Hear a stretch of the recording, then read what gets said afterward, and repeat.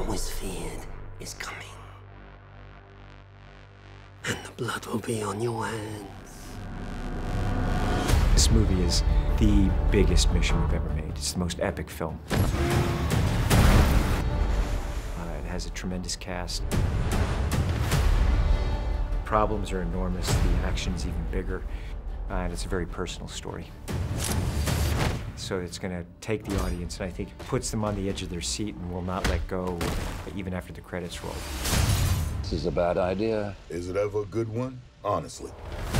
You know, I've had a long history with IMAX, so it's made for IMAX. But when people are seeing this, they're going to see practical action. It's not green screen. It's dangerous, you know? It's lethal. You see that on the big screen. It's exhilarating.